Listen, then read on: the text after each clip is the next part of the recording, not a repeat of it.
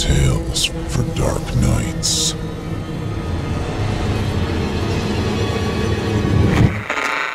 Want to make sure you never miss a Chilling Tales for Dark Nights video again? Be sure to subscribe and hit that bell to turn on notifications. The Gooseneck Chronicle by Nick Carlson. I had never seen this particular island before. As far as I knew, it hadn't even been inked on any map. I hadn't been gone too long, nor had I ventured too far. The mainland was still visible in the west. Even a half-blind invalid who had never set foot in the sea could have found his way back. So what was this place? And why did it have the feeling I was the first one to probe its shores? It was less an island and more a severe outcropping of black rock that jutted from the ocean, the only sign of vegetation a few patches of hardy yellow grass. The shoreline was covered with tide pools, each brimming with oysters and black urchins. I had donned my trusty boots, but I still took care to watch my step. Even without such hazards, the stony surface was slippery and jagged by itself. One slip would crack my skull or shear off a strip of flesh. I could think of no worse place to spend my last moments, bleeding and broken with agony. As I worked my way up the slope away from the watery precipice, sea foam and cold mist slapped at me, as if trying to force me away from the island. I pushed past the elements and continued forward. I was a lobster fisherman after all. Dealing with inclement weather came about as naturally to me as breathing. I remember those harrowing first few days out at sea, pitching and yawing on the steely waves as we hauled in our traps. And as if treacherous conditions weren't enough, the cantankerous little buggers in the traps scuttled and squirmed and snapped, with claws strong enough to sever a hand. Bottom line is, if a greenie weren't scared off after their first week, they quickly became hardened, briny sea dogs. The way I see it, seawater refines you with more veracity than fire could ever hope to compare. The ground below me leveled out, and I found myself on the island's highest and flattest point. From this perspective, I could see the opposite shoreline, not even a kilometer away.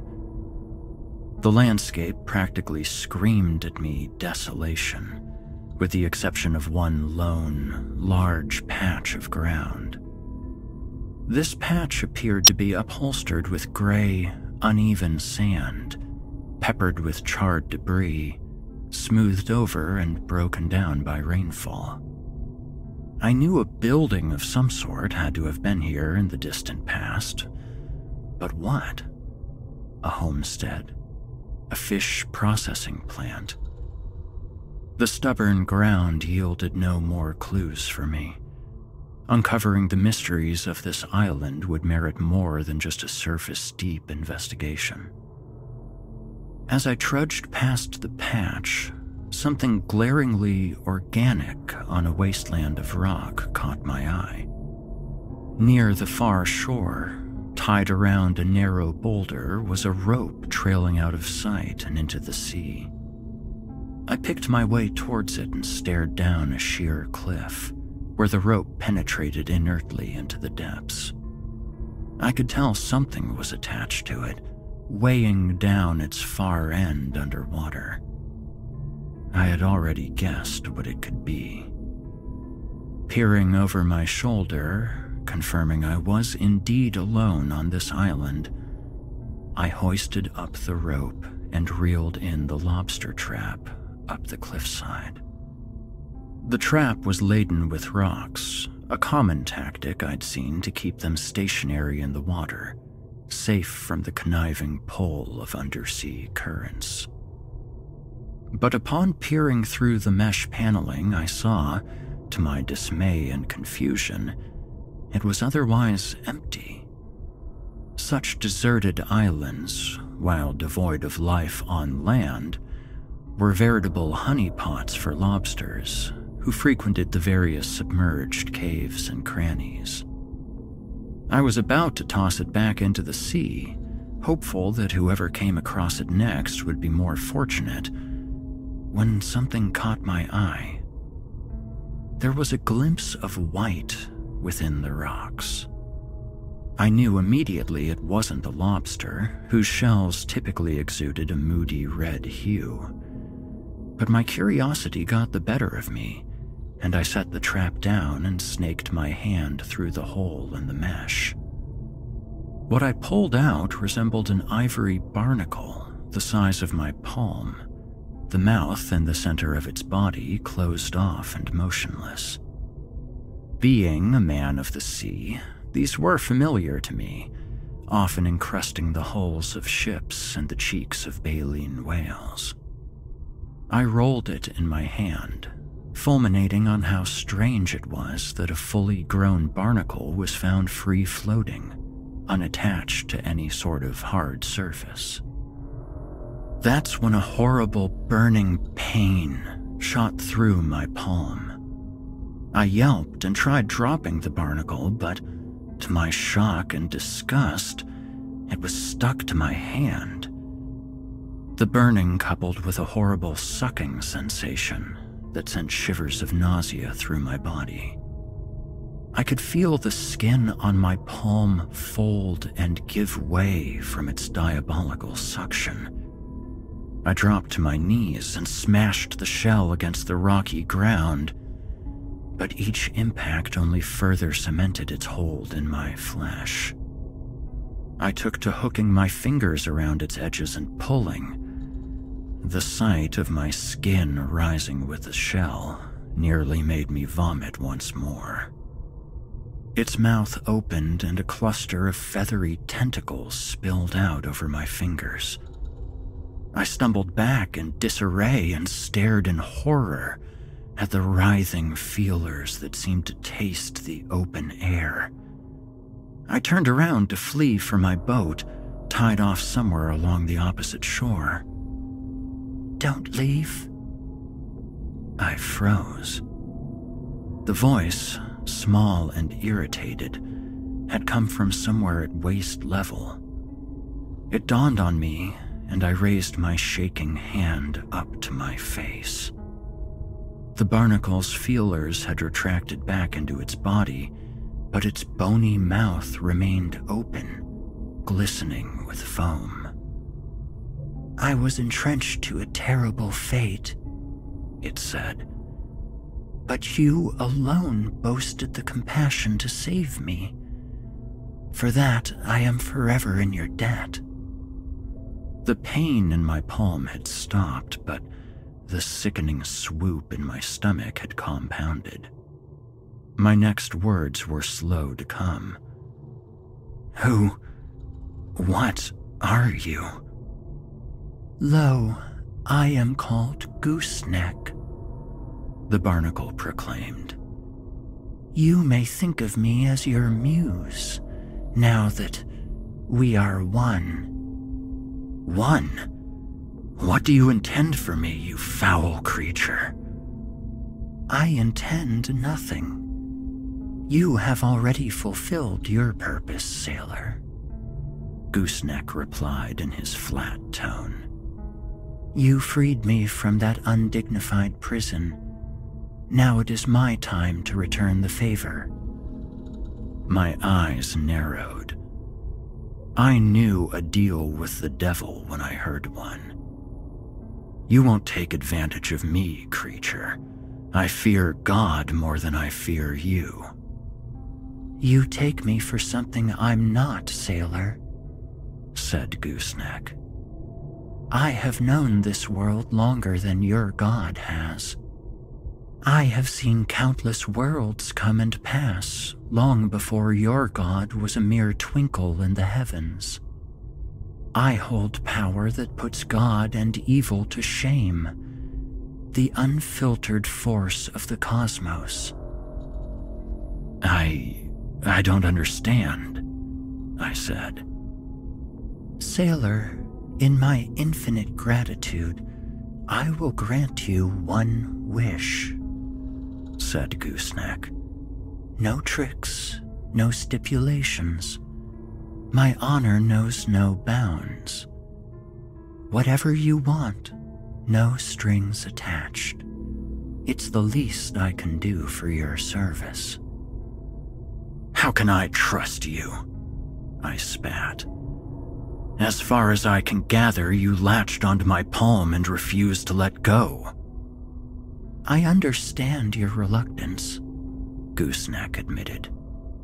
So, sure, you can return to where you came from and try to dislodge me in vain, and be forever shunned by those you call friends, cast away as a tainted, twisted freak. Or you can humor me for just a few minutes more, until you make your one wish. In the meantime, don't you want to know more about this island? My burdened hand curled into a half fist, but I considered his options for a long moment. I was still curious about the island, and no one, as far as I could recollect, knew I was even gone. There was no immediate issue with sticking around with my strange new acquaintance, troubling as the circumstances may have been. And if what he claimed was true, that he was an omniscient being that transcended God, I resumed walking. All right then, what can you tell me about this place? Great tragedy befell this rock many years ago, said Gooseneck as I treaded up the island's length. These watery nooks crawl with agony and death.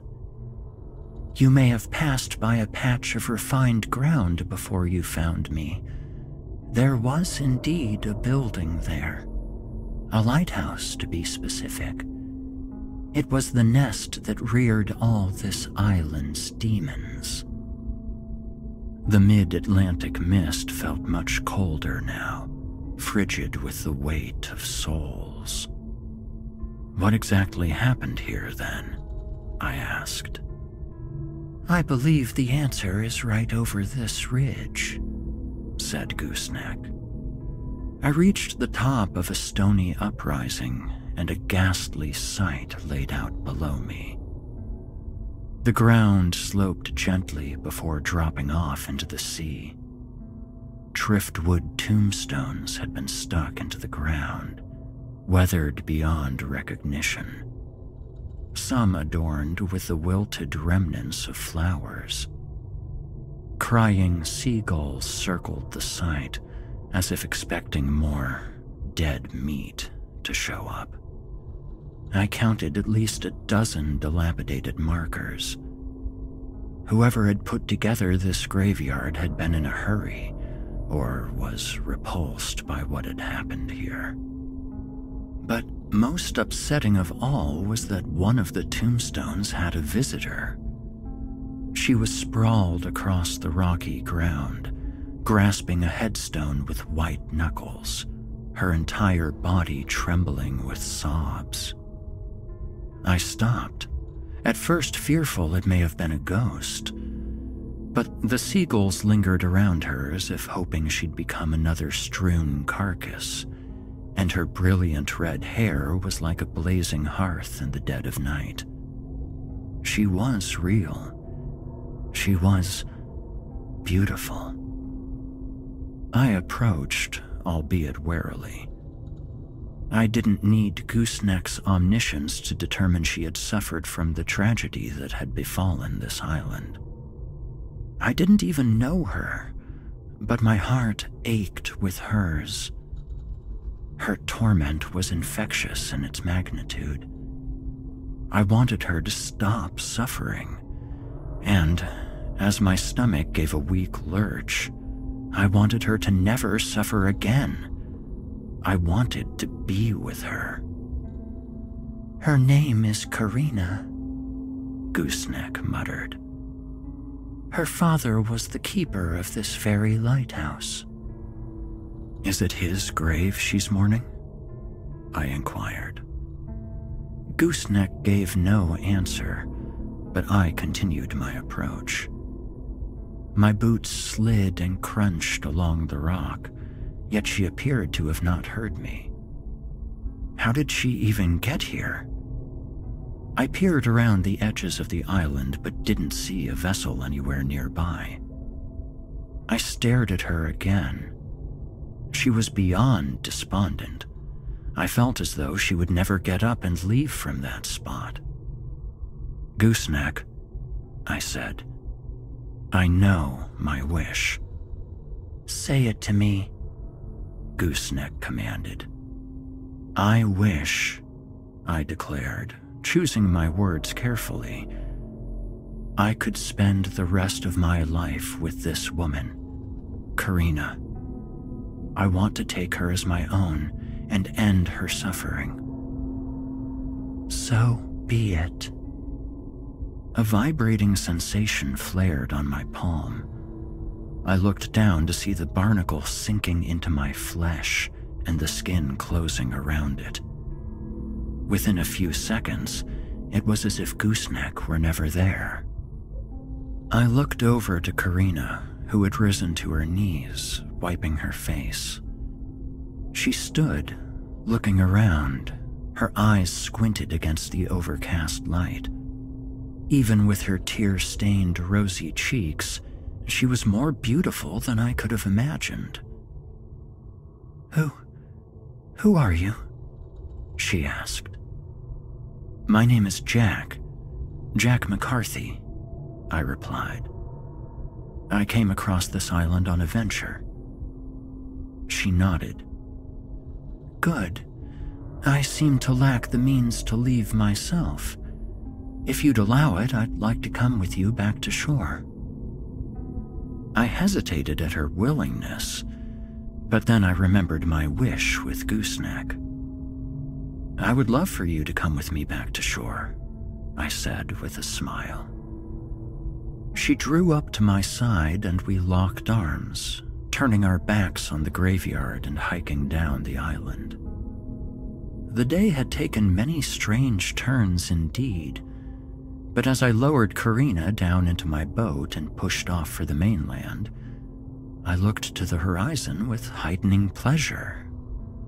I had almost forgotten about the talking barnacle in my hand. That evening, with Karina at my side, I hosted a lavish celebration at the seaside pub. Drinks were on me, and our fellow patrons indulged in my generosity. By midnight, my pockets were light and my head was heavy, but I hadn't a care in the world. Karina, the mysterious beauty from the island, had become smitten with me, and I returned those feelings with tenacity as we broke away from the party and wound up in the pub's upper room. The candlelight threw her body into lustrous relief, and I lost my mind further in her sweet endowments. Her and I slept like the dead that night, two souls drifting off in a gentle current of dreams. The next morning hit me like an anchor to the head. "Wake up, Jack, wake up! Don't die on me now!" Her voice was sharp, and her shaking only rattled my bruised brain further. I blinked, my vision slowly screwing back in place. The headache deepened with each passing second. "Jack McCarthy," Karina hissed, "you're going to be late. The ferry leaves in 15 minutes. What? I sat up, my neck and limbs tangled in a cheap bedsheet. The sleep hadn't completely left my eyes, yet I could tell it was early morning and Karina was riled up in a mood. "Late for what?" I croaked. Karina rolled her eyes. "You really don't remember? You signed up to be a wickie. Last night, downstairs. They were recruiting men with experience out at sea. You told them you fit the bill." "No, I really don't remember," I replied. I must have been really drunk to have signed on to be a wickie. For some reason, I was not as reluctant to head out as I should have been. Lighthouse keeping seemed familiar to me somehow, but I could not express this feeling as words that made sense. I rolled out of our meager cot. "Wait, this will conflict with my job. What day is it? I might have to go out on the boat today. Where's Captain Standish?" Karina rolled her eyes. "Really, how much did you drink last night? You've been out of work for weeks, Jack. We need the money now. Henry won't let us stay in this attic forever." "We've only been here but a night," I protested, my hangover pummeling me further with cloudiness. It didn't add up. I clearly remembered returning after a day at sea on the boat with Captain Standish, reveling in our lobster-laden traps. Had weeks of my life really slipped away without my knowledge? I flexed my hand again, staring at the empty patch of skin where Gooseneck once was. Was this some unspoken consequence of his powers? Karina grabbed my arm gingerly. "I will wait for your return. We can settle things then. But for now, go fulfill your promise, Jack." A swell of voices roared up from the pub below. "Please, they're about to cast off," she pleaded, wringing my forearm. Fine, I'll go." But my limbs were slow to react. My head pounded with protest. The morning light stung my eyes and the air felt like molasses as I drifted towards the rickety staircase. Just what on God's green earth was going on? I approached the rest of the men, a ragtag mishmash of bums and delinquents, garbed in shabby attire stained with booze, dust, and oil. I groaned in disgust, ruing the fact I would be stuck on some rock for weeks with them. Then I looked down at my own wrinkled clothes and caught a whiff of my own body odor. Maybe I wouldn't stand out among them as much as I thought. Henry the publican, heading the recruits, gestured to me as I joined in. "Aye, there be our late bird. Finally unstucken himself from his girl so he could stick to some honest work." The men around me laughed. My face reddened with anger and humiliation. I wanted to shout that I had no idea what was going on, that I was in fact doing honest work with Captain Standish, that the day before I had made a covenant with a talking barnacle. But I knew they'd only laugh harder. It took every last speck of resolve to silence my tongue.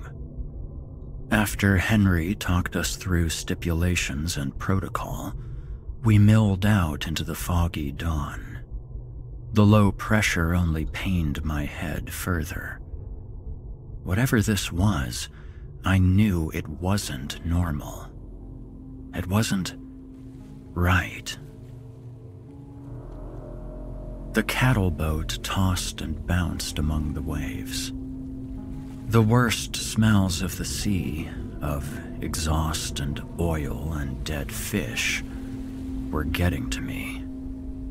It was the first time I had ever felt seasick. My grip on the port railings nearly warped the metal bars, and that horrible fog persisted. It seemed to get inside my head and sink my mind into a haze of its own. I scarcely even heard the lighthouse's booming horn echoing in the distance, like a leviathan's roar. The men around me seemed to have not a care in the world. They were young bucks, bursting with opportunity and crudeness. They laughed and swore and made jokes, running around the deck like a gaggle of schoolboys. The idea of them being stranded on a lighthouse in the middle of nowhere and imbibing a healthy dose of humility brought me some small amount of pleasure. The island loomed in the distance, its shadowy lighthouse sticking up like some mountainous phallus. There was a painful lump in my throat as the passing clouds overhead gave it the scary impression of falling over. "Into the boats!" Henry called out from the cabin. "Move your asses! Let's go!" Rowboats were lowered off the starboard side, and the men flowed across the deck towards them, causing the boat to tilt with their weight. I reluctantly followed them in, as the turbulent seas below us drew closer. My thoughts drifted back to Captain Standish, and whether I was supposed to be on a boat with him today. Or maybe it was true and I hadn't been on his crew in weeks. It was agonizing trying to recollect what wasn't there. "Gooseneck, what's going on?" I hissed to my palm. "Answer me." "Hey lads, looky here!" one of the young bucks shouted. "This here bloke talks to his left hand as well as jerks off with it." The lighthouse blared again as the other men laughed. I grumbled and forced myself not to look at them. It was the first hour of my first day at work, and already I wanted a drink. The boats crunched onto the pebbly shoreline and we trudged up the middling slope. From this angle, I could see the keeper's quarters extending out near the base of the lighthouse. I hesitated for a brief moment. Henry hadn't departed from the cattle boat, so who would be overseeing us? The answer came limping out from behind an outcropping rock. He was shorter than the rest of us, yet the group still shuddered with a collective cringe. The old man was stooped and square-shaped, sporting a fiery red full beard and tied-back grungy hair. His face was blocky and scarred with mismatched eyes. His navy blue overcoat was speckled with ash that drifted down from a pipe stuck between his teeth. "And who the hell are you lot?" he growled, one eye squinting as he stared. When no one answered, his face pinched further and he turned his ear. "Forgive me, boys. I just assumed that anyone who set foot on my island answered to me when prompted. Now who the hell are you lot?" "We're the Wickies, sir," a brave soul up front offered. "We're supposed to train with you?" The old man sucked in a gnarly puff of smoke. He plucked the pipe from his mouth, smacking his lips as if mulling the Wiki's words. "Aye, yes, it does ring a bell with me, yes. The lot of you whelps are to stay on this island with me and learn in the glories of the light." He turned his pipe over and dumped the molten dregs onto the ground. "Sounds like hell enough for me." "What may we call you, sir?" the same brave soul asked. The keeper spat on the ground. "Well, you got the sir part down pat. What's yours, maggot?"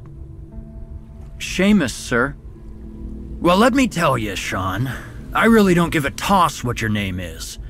You call me Sir, and I call you Maggot. How's about that? Yes, sir. I scowled.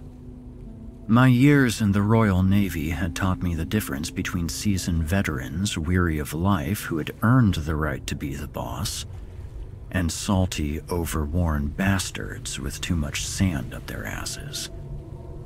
The thing standing before me was definitely the latter option.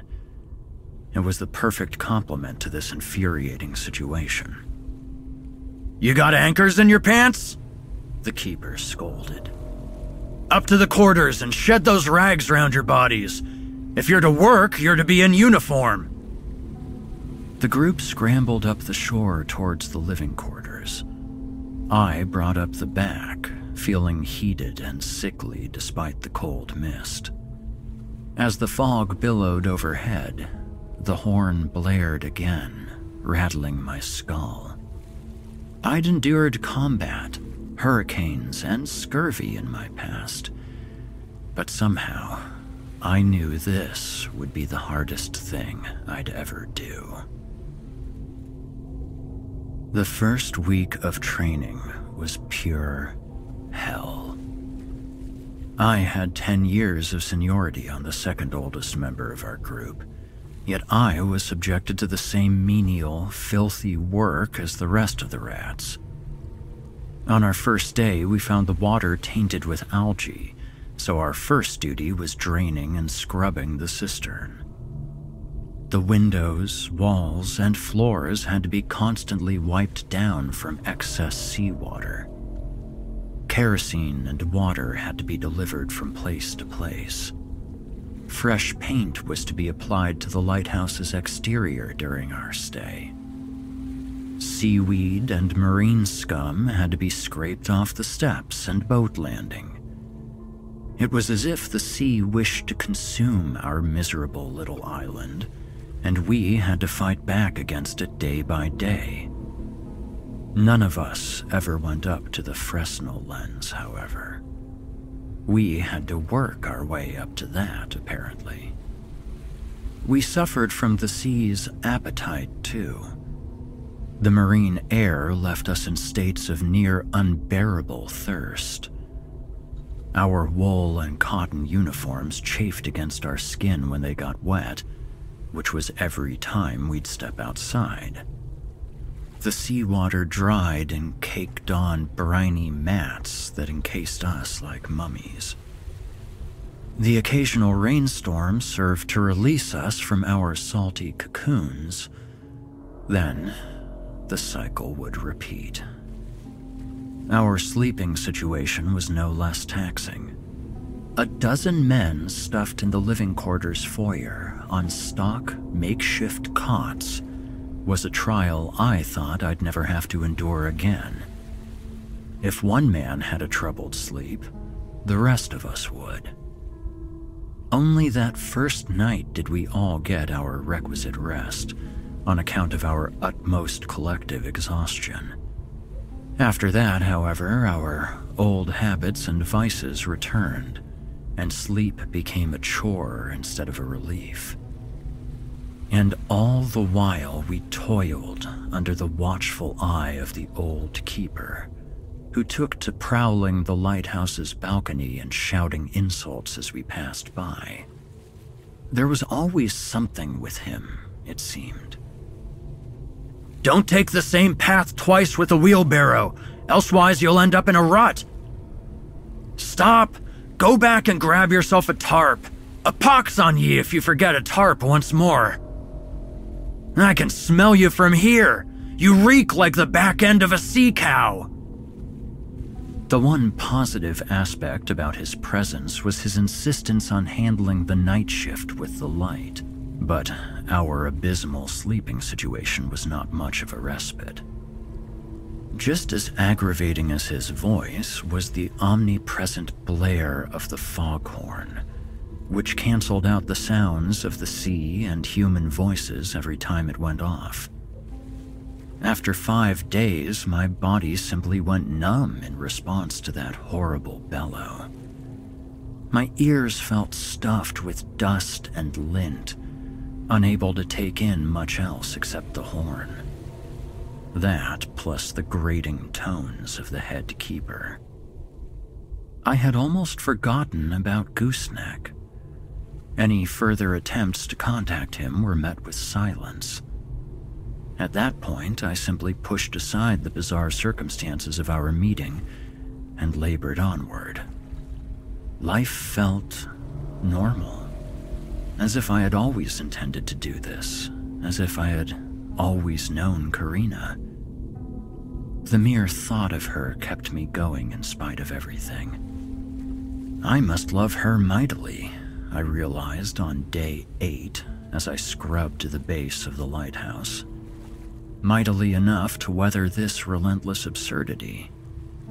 Still, the revelation that we had at least 4 weeks of training left before the cattle boat was due back did not sit well with me.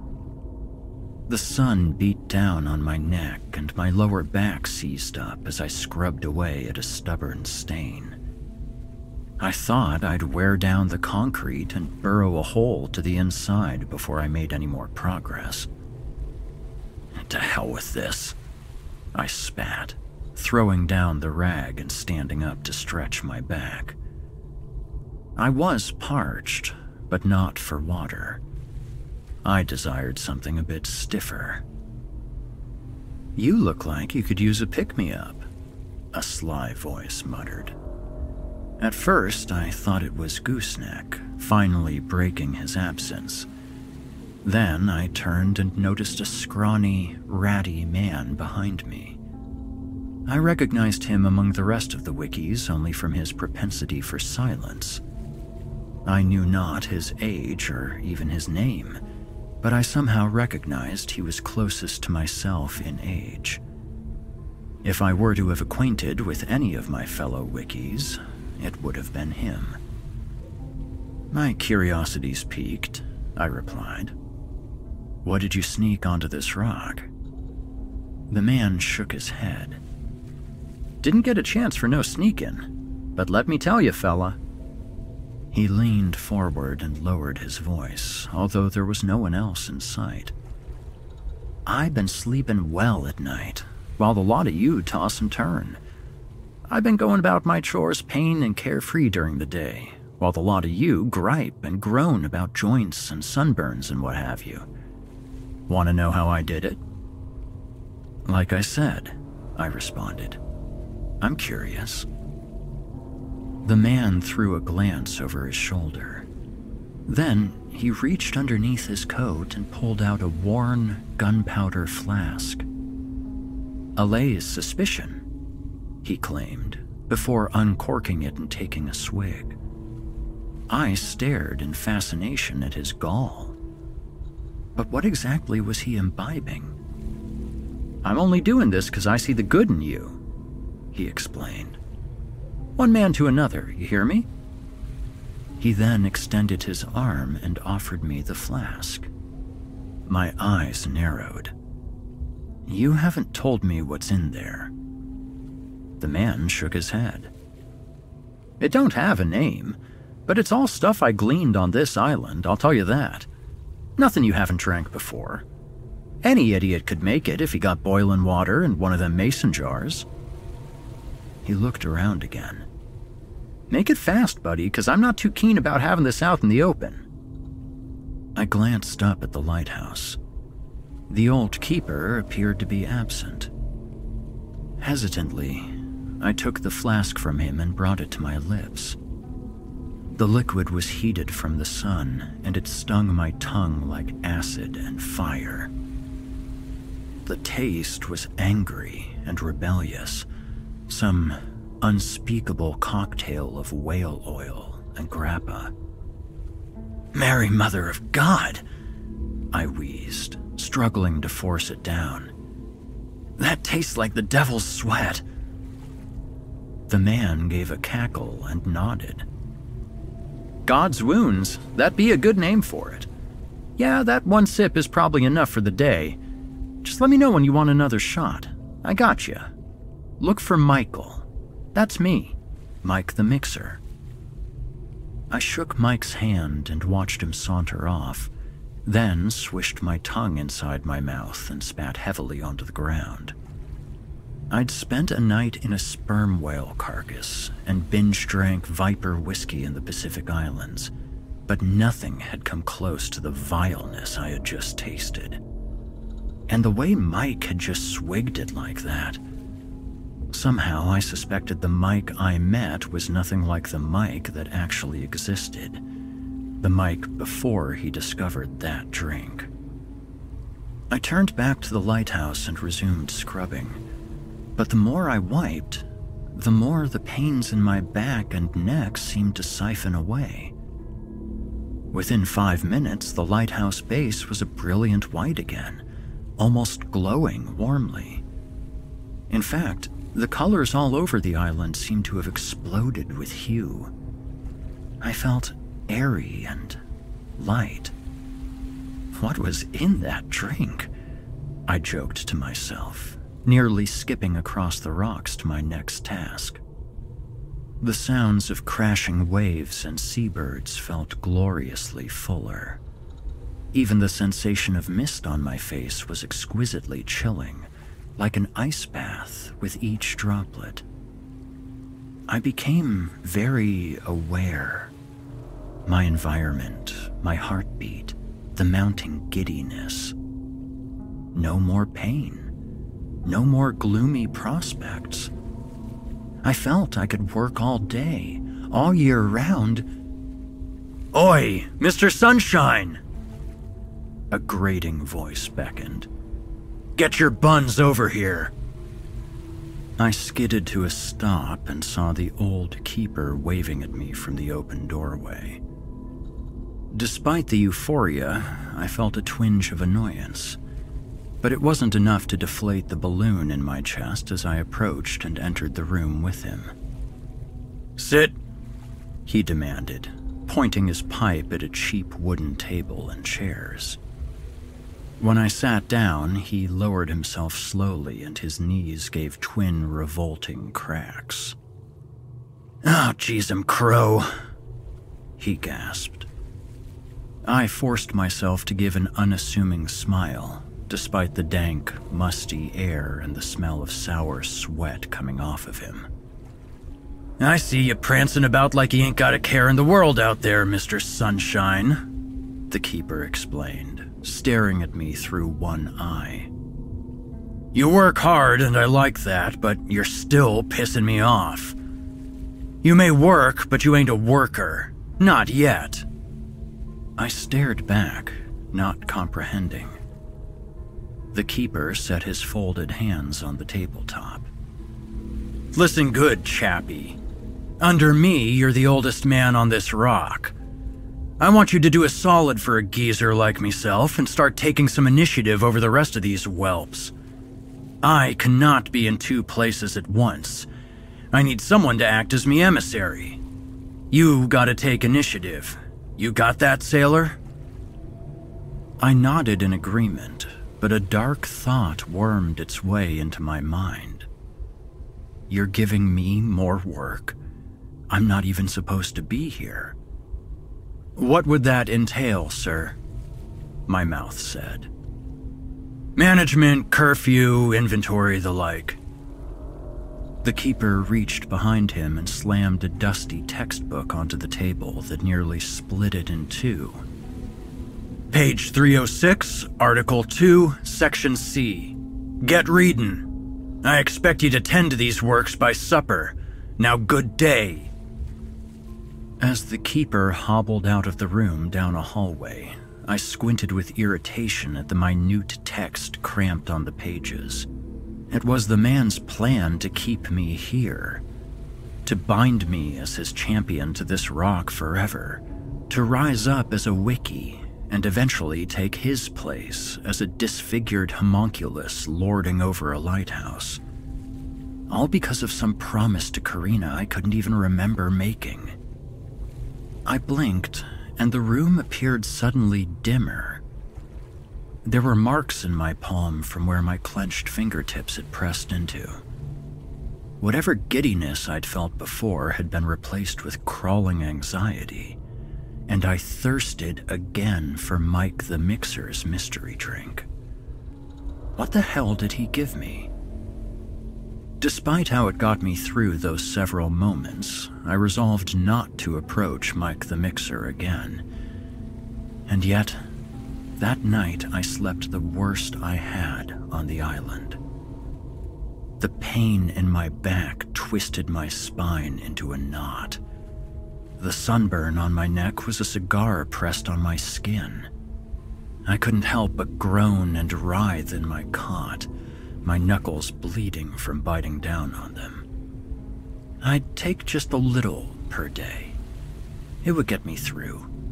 Not enough to drink like water, as Mike was keen to do. Whatever that hellish concoction was, I would not let it take me downriver.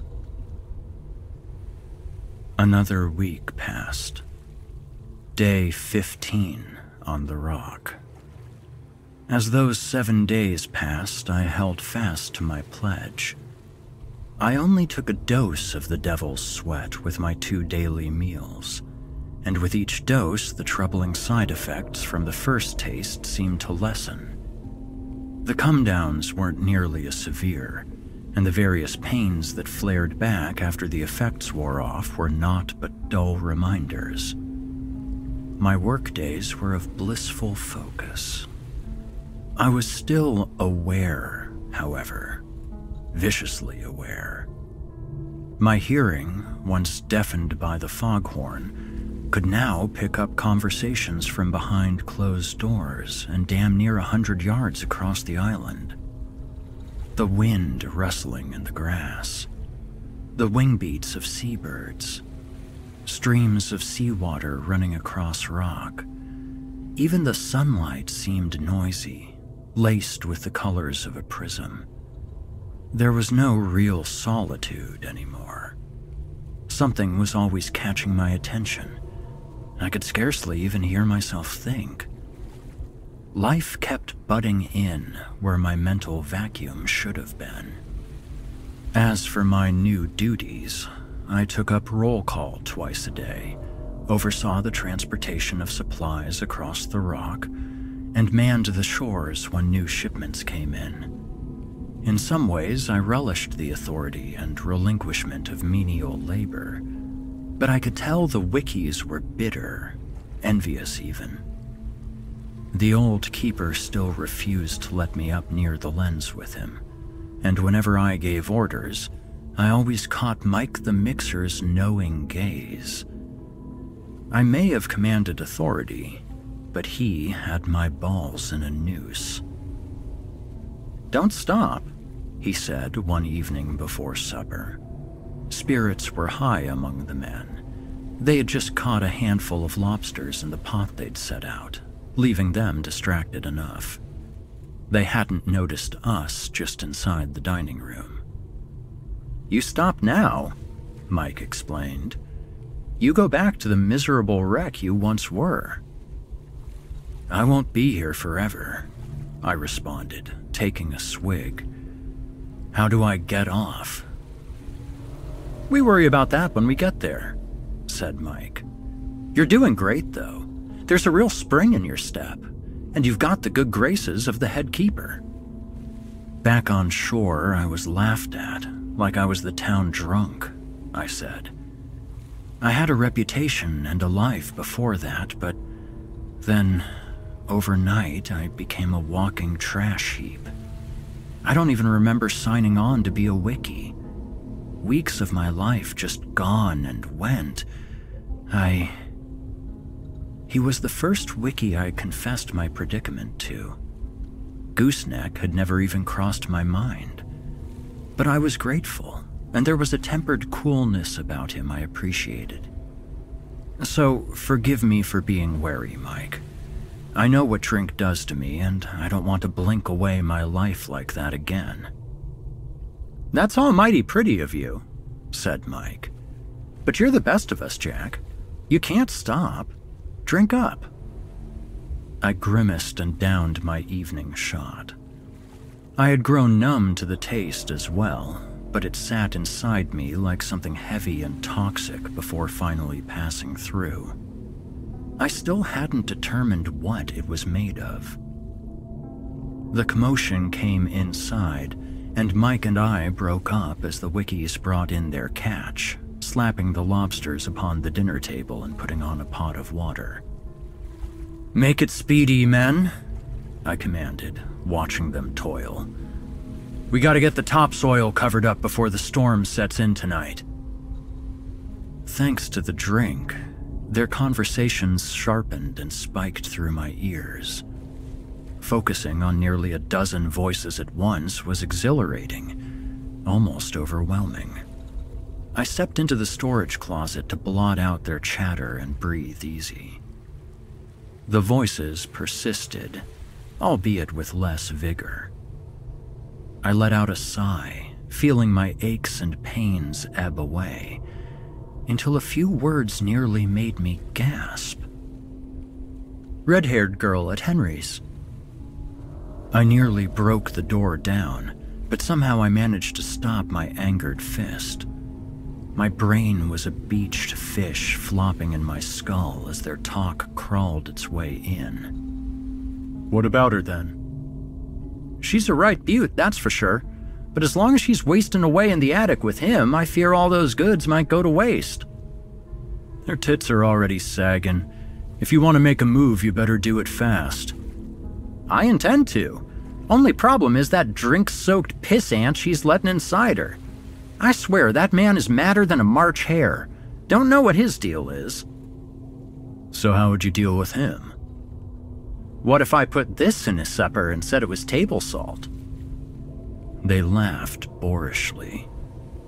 I busted open the door and startled the Wickies, who had just dropped a lobster in the pot. They gaped at me with wide, stupid eyes I had no qualms about ripping out and crushing between my fingertips. "Which one of you said that?" I spat. "Which one of you sorry cum-guzzling cockroaches spoke such devilry about me and my girl?" Even the sea outside seemed to have silenced. Only the foghorn dared to make itself heard. Their expressions practically dripped with guilt and confusion. "And I bet you pathetic cowhearts don't even know her name," I hissed, stalking among them, my face inches from theirs. "Keep your yeasty peckers to yourself. How about that, huh?" The water in the pot was boiling over, sending foamy bubbles over the stovetop. The sizzle was like thousands of bugs in my head. I stomped over to it and grabbed the pot bare-handed and lifted it over my head. "Confess, you dogs! Which of you were speaking about us? Nobody eats until somebody talks." "It was myself and Jacobs," a terrified Wickie piped up. His friend Jacobs looked at him as if he'd just ripped his balls off. I slammed the pot down on the stovetop, spilling scalding water over my forearms. Ignoring my flaring skin, I bore down upon them. "You thought I couldn't hear what horseshit you were spewing? You think I'm fucking stupid? I've been busting my ass since day one on this cursed endeavor, and you think you can just take away the one thing that's gonna make it all worth it to me? How dare you?" The two Wickies had shrunk under my furious gaze. I cared not for the tight, beet-red skin on my arms, or the pot of water which had boiled over again. I raised a shaking, blistered finger. "And then that horseshit about putting something in my food? It's not enough to steal my life away, now you have to take it? I'll have you keel-hauled, you delinquent fuck!" "What are you talking about?" the Wickie retorted, straightening up. "We never said anything about killing you." "You did! You said to put rat poison in my supper! I heard it!" "I heard him too," another Wickie spoke out. "He didn't say nothing about it." "He didn't," yet another concurred. They was just talking about the girl. Nothing about you, Mike the mixer chimed in from the back of the room. They was only talking about your girl. I seethed, the burns compounding with a vengeance. I didn't trust any of those wikis as far as I could throw them, but Mike had turned against me too. Either he was in on it after being so helpful the last few weeks, or I was truly going mad. Two-faced fucks, I hissed, pushing past them and storming out the front door. I hope you choke on that fucking lobster! A gust of wind slammed the door shut behind me. My mind felt corroded with ravenous salt. My pores itched with psychic worms. It was an overcast evening, yet the last few remnants of sunbeams were blinding. I could still hear those bastards behind me, despite the closed door and twilight gale. I could hear everything: the clattering of cutlery, the squeak of wooden chairs, the pot boiling over still. With a cry, I slammed myself onto the rocks and broke down. My tears reeked of the devil's sweat. I could taste blood in my mouth from busted gums. The concoction was driving me mad, but I couldn't confess, otherwise I'd be arrested or thrown off the island, and my life with Karina would be shattered. A titter of laughter rang out from the dining room, and I cried out again, staggering across the island to the living quarters, mercifully empty, where I collapsed on my cot, writhing and sobbing in a puddle of foul sweat. I hadn't visited Mike the next morning, and already the pains were snarling back. My mouth was swollen from my fall the previous evening. All over I was burned, twisted, bruised, and wrung out. And the sensory overload still persisted. Whatever the drink had done to me was permanent now. My tongue tasted of it. I tried keeping down a serving of hardtack for breakfast, but it turned to swill in my mouth and I had to spit it out. I cursed my thirst for drink, for anything that reminded me of the glow of alcohol. It was killing me slowly. Mike seemed keen to avoid me too. He knew what his drink had done to me. Perhaps I was the exception, or the norm. That afternoon, as I joined the wikis in refurbishing the walkway to the living quarters, a new purpose suddenly became apparent to me. Once I was off the island and relieved of my training period, I would report Mike the Mixer. Let my superiors know he had poisoned me and potentially poisoned others. Yes, I thought, as I swung away with my mallet. I missed the nail several times and struck my hand, but my digits had become blue and numb by that point. I only grinned broadly and kept at it, ignoring the workers' paralyzed expressions. 2 more weeks, Jack.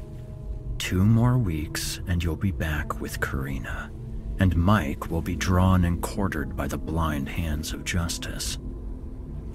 I heard a wiki scrambling across the island towards me. I turned and spotted him, a mere speck in the distance, yet his footsteps sounded as though they were right in my ears.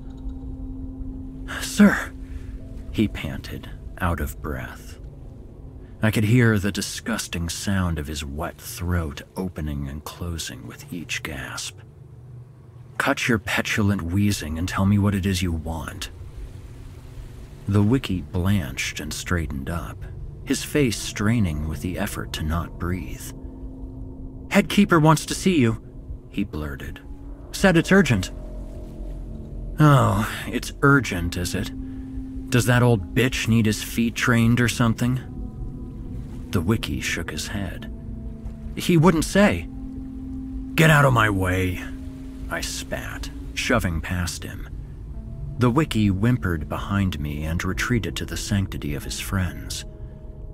About time you start fearing me, I thought, trudging away and towards the keeper's quarters. I creaked the door open. Despite the lack of light, everything was thrown into sharp relief to my addled eyes, including the head keeper, who was sitting at the same table and staring at me in a manner only sour old men could manage. "Take a seat, Jackie boy," he growled. I sat down across from him, hating my new nickname with all my tired heart. "You've been displeasing me, boy," the keeper said. "Oh," I replied, trying to maintain a professional composure. "Your men have been talking to me in private," he muttered. "They say you've been quite the right bastard to them as of late. Difficult, moody, violent. What's this about last night's supper time I heard?" "Whatever they told you wasn't the full picture," I protested. "They spun a yarn and I severed it. That's all you need to know." "Boy, I need to know everything that goes down on this godforsaken rock," the keeper objected, pointing his pipe at me. He then unfolded a spreadsheet on his lap and placed it on the tabletop. "Including why we need all this extra kerosene for next week's shipment." "Sir?" I forced myself to focus on the spreadsheet, but the text swam off the page like migrating salmon. "Please explain," I said. The keeper scowled, unimpressed at my apparent dimness. 2 days ago, you put in an order for 3 tankards of kerosene. We had enough kerosene in that shed to last us 2 weeks. "A lighthouse needs fuel," I offered. "Shove it, you dog," the keeper scolded. "Either those tankards sprouted legs and marched off on their own, or someone has been stealing it on your watch. That be a basic tenet of your duties, lad. The first commandment of the lighthouse, for God's sake. Did you not peruse the manual like it be the Bible? Or are ye illiterate as well as stark raving mad?" "I don't understand, though," I said. "Who among us would be stealing our kerosene? What would they do with it?" But the answer came to me well before I finished the sentence. Only one man on the island had a vested interest in acquiring exotic liquids. "You be either stupid or lying," the keeper sneered. "And I pray to God it ain't the latter. If you know anything about where that kerosene might have gone, spill it. Right now." My jowls quivered. How I wanted to throw Mike the Mixer through the ringer. How I wanted him to suffer for what he'd done to me. But this was not the time or place. I kept my lips sealed. "Stupid, then," the old keeper scoffed, rising to his feet. "Well, I'll tell you this, laddie. I'm demoting you. You'll be working out in the sun and sea just like the rest of them boys out there. And for that matter, you'll be staying on this rock with me for another 4 weeks so you can learn the value of a job well done." "No!" I screamed, throwing myself into the tabletop. "No, please! Anything but that. Double my workload, hell, triple it. But I cannot survive another day on this rock. I need deliverance from these hellish workings. I need to see her again. Please." "Look at you," the old keeper chuckled, regarding me with a pitiless smile. "Flopping and groveling like a gutted porpoise. You're pathetic. Grow some hair on your cock and come back to me once you got yourself sorted out." "Fuck you!" I slammed my hand on the table, scraping the side and cutting my palm open. The pain was excruciating, but I pointed at him with my bleeding hand. "You have no idea what's going on with me!" The tears were back, but I let them run free. "I've been poisoned! I'm impaired. I hear and see everything and don't know up from down. I know exactly where the kerosene went. In here!" I wrung my hand, sending flecks of red everywhere. "It's in my blood, old man. My blood! It's bursting my veins because it can't get out!" The old keeper's jaw had dropped. Removing his pipe, he shook his head slowly, as if truly remorseful for my descent. "You're mad. Madder than a rabid mule. Maybe the asylum is where I'll have you sent next." "Not a chance in hell!" I charged at the old man, who threw up his arms in defense. My hands grasped his, and his pipe scorched my wounded palm. I jumped backward, immediately deflected by the pain, and then gaped with horror at what had happened. Instead of dripping blood, my right hand was gushing a steady stream of liquid fire. It stank of rusted iron and burnt flesh. It was my blood. All that goddamn drink in my blood.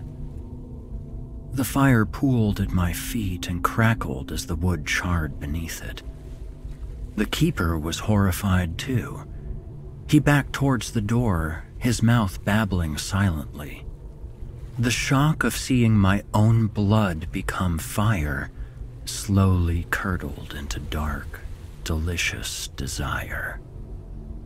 "Not a chance in hell, for I am the devil," I hissed. Then, I flexed my arm and flung a streak of blood across the wall. The keeper's quarters immediately burst into flames. The old man escaped out the door, squawking and shrieking like a siren. Striding through the fire, I broke it down behind him and lurched outside, trailing fire behind me as black smoke swallowed the keeper's quarters. He had disappeared, but I could see terrified wickies staring at me, stupid maggots who deserved no less gruesome fate. "Have at you," I snarled, flinging my blood in the face of the first wickie. His eyes and mouth immediately liquefied from the flames, and he staggered aimlessly with a gargling scream before collapsing. The others broke apart and fled. I laughed, my throat burning up, the very moisture in my body ablaze. Embers spat from my mouth as I laughed. I would run out of fuel. I needed more. With scorching legs, I made a fiery dash to the living quarters where I knew Mike the mixer would be preparing for his own drink.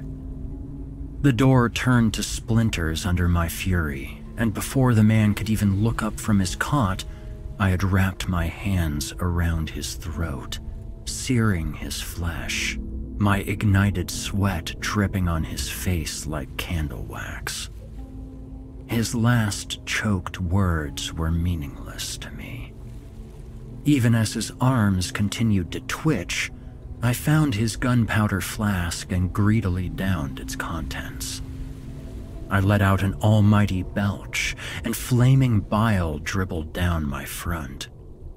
I scarcely felt the pain. I was a walking torch, hell-bent on consuming all in my wake. Refueled, completely corrupted by fire, I stumbled out into the twilight and immediately fell upon the two hopeless fucks who tried subduing me. Their sorry husks erupted into flames as I bellowed with laughter, daring any other damned souls to touch me. The lighthouse spoke out. From above, its foghorn dared to make itself heard again. That noise. That horrible noise which had been the source and trigger of all my torment. "To the depths with you," I hissed, continuing my manic, flaming lurch.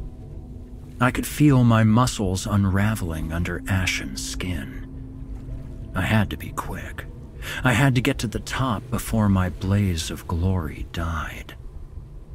The lighthouse's door likewise crumbled before me. A wickie tying up a tankard of kerosene to the pulley yelped and dashed past me out of the building.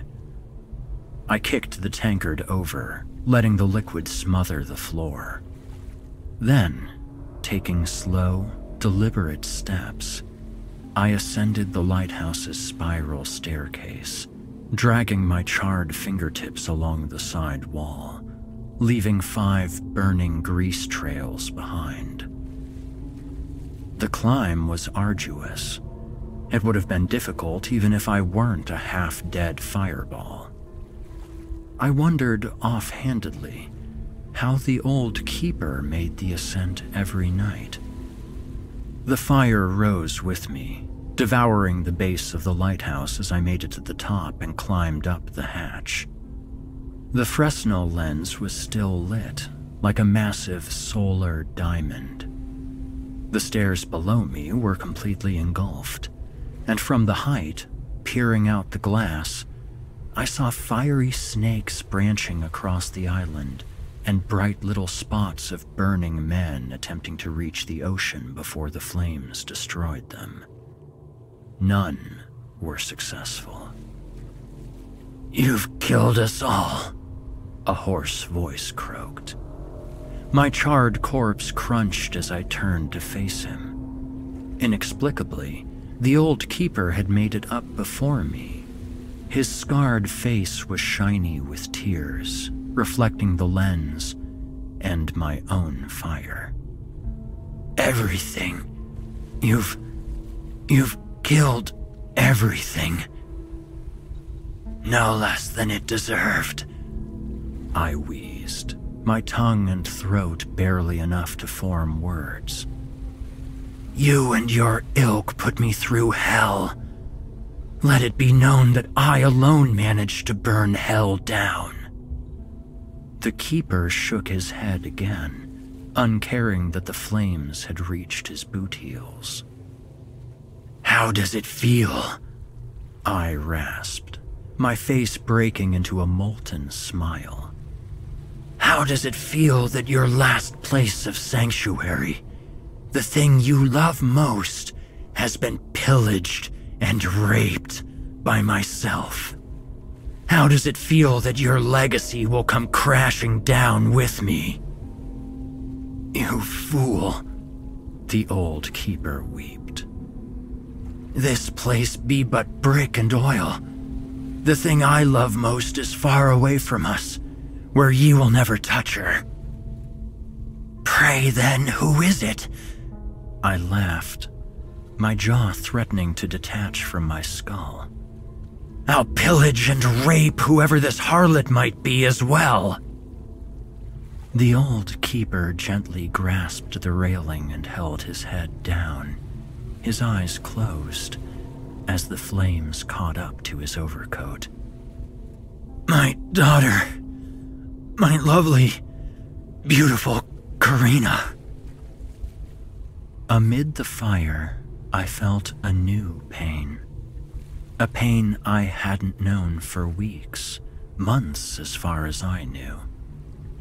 A sucking sensation in my left palm, like a barnacle latching on.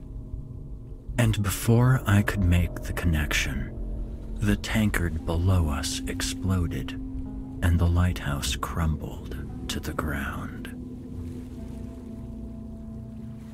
I awoke to soft rainfall on my face. I hadn't known how long I'd been dead, but one look around me told me it had been a very, very long time. All traces of life had been erased from the island. Where the lighthouse and quarters were was nothing but a large patch of refined earth. It was familiar. So god-awfully familiar. I drifted across the barren landscape, a miserable ghost, memories pouring into my incorporeal mind. This was the place. This was the place I had traversed, where I had first found Karina, where I had first found... In a flash, I lifted my hand to my face. With a strangled cry, I saw the barnacle attached to my left palm. The treacherous imp just wouldn't let me go. "Gooseneck!" I demanded. Gooseneck's mouth parts opened up. "You called? What sort of torture is this? Why did you subject me to such heinous designs?" "You blithering idiot," Gooseneck chided. "I did not subject you to this. You did. Many years ago, when you arrived on this island with a dozen men, as a drunken, unemployed vagrant just trying to make his woman happy.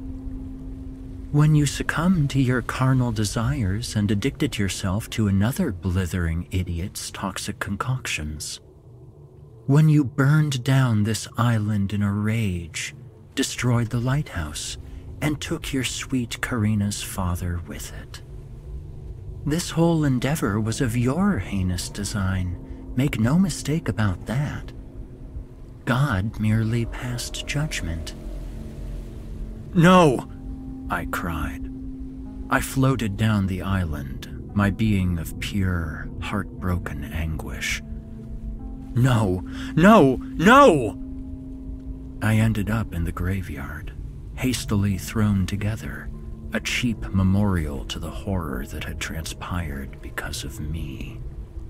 I saw my tombstone, a plank of driftwood sticking from the ground, my own name scrawled onto it, and standing in front of it, overcome with tears, her hair like rubies in the low light, Karina. In her hands, she clutched 2 fist-sized rocks. "This is for my father," she sobbed, throwing one rock. It connected with my name, scratching off half the text. "And this is for everyone else on this island." She hurled the last rock, which chipped off the top corner. "You bastard! Evil, despicable bastard! How could you? How could you?" And she broke down, falling forward and grabbing my marker, weeping openly, her body trembling. Crying seagulls gathered above. "No," I muttered, fleeing back up the rock. "No, please, stop this. Please, I can't bear this anymore. I renounce my sins. I'm a festering wretch. I'm a walking scourge. It's too late for that," said Gooseneck. "You are precisely where you deserve to be." "No!" With inhuman strength, I ripped the talking barnacle off my left palm. Gooseneck's underside was a fleshy, pulsating slit that let out a hollow rasp at being detached. "Away with you!" I flung the barnacle across the rocks, where it clattered and bounced, still completely intact. I drifted over to him and stomped on his shell. "Fuck you! Fuck you! Fuck you!" With each curse, I kicked him further down the island towards the sea. Something stood out against the rocks at the edge of a cliff. A lobster trap, the only thing to have survived the fire. I grabbed Gooseneck and stuffed him in the trap, hurling it down the cliffside, where it sank with a splash. "Drown in the abyss, you devil!" I cried down at the ocean, my throat nearly torn across from the strain.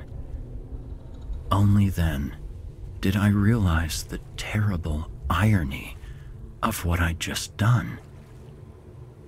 The cogs have been set in motion once more. Gooseneck's voice sounded like he was right next to me.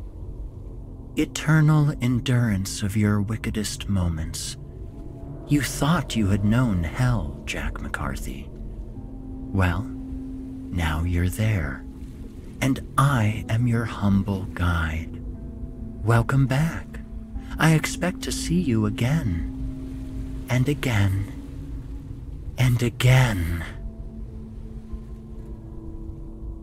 I had never seen this particular island before. As far as I knew, it hadn't even been inked on any map. I hadn't been gone too long, nor had I ventured too far. The mainland was still visible in the west. Even a half-blind invalid who had never set foot in the sea could have found his way back. So, what was this place, and why did it have the feeling I was the first one to probe its shores?